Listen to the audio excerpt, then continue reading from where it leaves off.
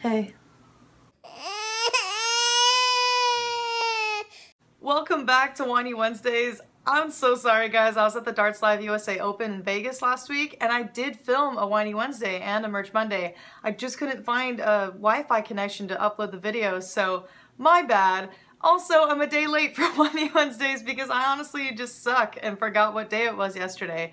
But I have a great video in store for you today. We have a good topic and I vow to make it up to you guys in the future. Today's topic involves the 4 things that you learn during competitions. And yes, a lot of this is based on my own experience, but I think most people go through this grace period at some point in their dart life. Because competition is super necessary in the learning process. It's a driving force that reveals certain aspects of the game and your mentality that don't reach the surface at a local level. You have to take advantage of what you get to learn at these major competitions instead of just treating them as these final exams where everything is on the line and everyone is judging you based on that one performance. It's simply untrue. You set yourself up for failure when you build up anxiety about these major competitions and you don't also treat them like learning environments. And I'm definitely not talking about pros out there. Pros have undergone this process already and they have an objective, and that's that when they go to these events. I'm talking about myself and players like myself that can relate to me in any way.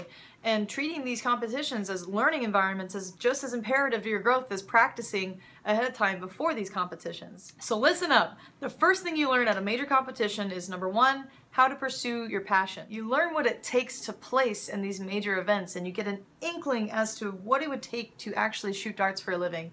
And unfortunately, it would take placing in almost everything that you sign up for, which no one in the United States really does that successfully. But at least you find out firsthand what it would take to actually not only stay afloat and break even, but make a profit. You learn that you have to share a room with 5 or 6 people, and since you're the smallest person in the room, you gotta sleep in the chair or on the windowsill. You learn that you can't eat a big meal every single time. Every time someone invites you out, you have to go to the gas station for most of your meals. I'm definitely exaggerating, but I'm just giving you guys a glimpse as to how much of a grind it really is, and if you're not winning everything that you're going out and investing in, then you really need to be careful how you spend your money on these major trips.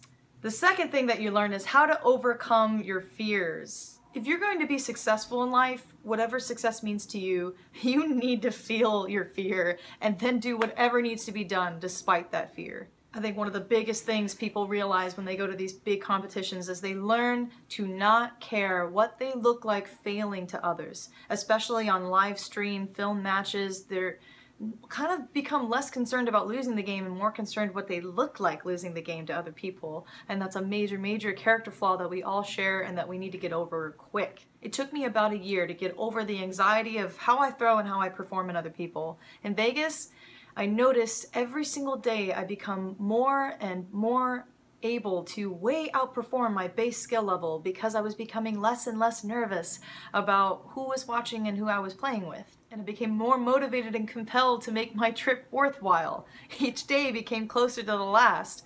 And so I had to just stop caring if I didn't live up to anyone's expectation of me. One of the hardest things I had to overcome while traveling around is running into players that I had spoken to online that I respect and look up to, and they want to practice with me 3-leg medleys. And so I'm worried that I'm going to look like an idiot in front of them, as if a 3-leg medley, completely discredits everything that I've ever done to try to inspire people to go out, travel and play, and inspire women to raise their ratings.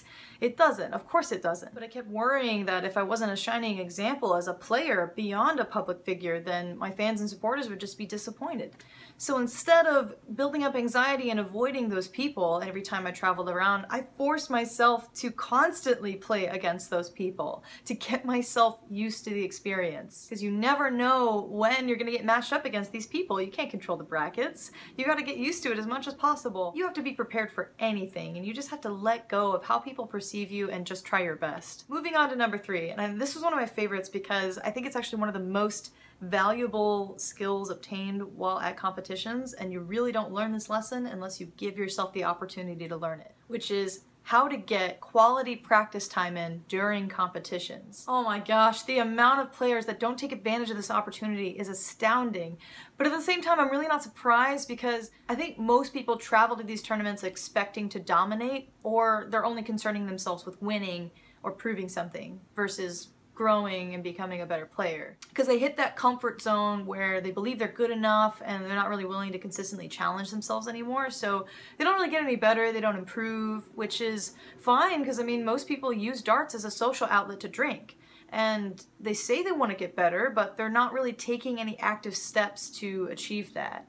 So for you guys that really want to improve, like truly, deep down, you really want to improve fast, you gotta seek out players that are better than you, who are willing to play with you, because these competitions harbor hundreds of them at your fingertips, ready to play all day, multiple days in a row. It is a gold mine of opportunity to grow as a player, because better players expose your mistakes. But if you don't go in with that mindset of looking for how to fix your mistakes, then you're not going to learn anything from those matches. Another thing I should mention before you guys go find out where Paul Lin lives and try to play him every single day, just keep in mind that for novice players, they're in a situation where they're still working on basic principles, and there's a good chance that they won't be able to recognize what other players are doing better. So you don't want to play against others all the time where there's a skill gap so massive that there simply isn't a realistic way to account for every shortcoming you make against them. So to avoid being completely demotivated by this incomprehensible skill difference, the best way to improve your game is to play against a lot of different players who are just slightly better than you. That way there are easy goals to set, like we need to improve this parameter, this skill, or this strategy. And it's just a little bit at a time. Then the gameplay is still fun and competitive that way. Also, playing against different playstyles is extremely important. You can't get stuck sparring with the same couple of people back at home all the time. You're only going to get better at beating them. You're not going to get better overall. Alright, the last thing that you learn at major competitions is number 4, how to recover from bad performances. So this is something that we all should really know how to do already, but you'd be surprised, there's a lot of people out there that never really experience that super bad level of play until they get into a high pressured situation like a major competition, and then they react in a really extreme way to their inadequacy. I've done it myself. It's shocking to feel super prepared for something and then just bomb it. I mean, just shoot terrible. And it's hard to look at your teammates in the eye, and it's just so extremely important to learn from that the very first time it happens and make sure that you recover from it fast as possible so as not to shock the rest of your teammates. Because all players have bad rounds, right? We lose easy matches all the time. It's how you recover from those matches and those losses that counts. You have to recover like a professional. And learn how to show your teammates that you're aware of your underperformance, yet you have your emotions in check, and you're still trying your hardest. They're not gonna hate you, unless they're assholes. They know how you shoot in league, they know how you perform at a local level, they picked you for a reason, they trust you. My best advice is try not to go into shock when you have those flat lines and you start missing really badly. We've all been there. Your teammates don't want you to crazy overcompensate and hit white horses all of a sudden and hat tricks to make up for that. It's in the past, you had those bad rounds, it's over. All your teammates want for you is to feel comfortable. They trust you, like I said. They want you to not have anxiety about throwing, and they want you to have fun and slowly regain that killer instinct and that confidence. So don't try to way overcompensate, just try to equalize and keep your emotions in check, and just keep trying. So when you don't perform as expected at these events, and it'll happen at some point in your life, try your best to just acknowledge it, and don't let the failure consume you. Because all anyone wants is for you to just regain and reach a comfortable medium. Alright, I hope you guys take inspiration from my 1 year of travel this far to go out and pursue your passion, overcome your fears, and take advantage of the plethora of players out there that are just at your fingertips waiting to make you a better player. And get up when you fall. Keep trying until you make it.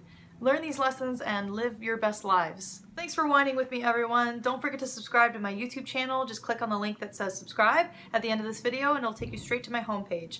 And I promise not to miss another Whiney Wednesdays. Even if I'm at a competition, I promise I'll find a Wi-Fi spot next time. No excuses. Thanks for watching, everyone. See you next time.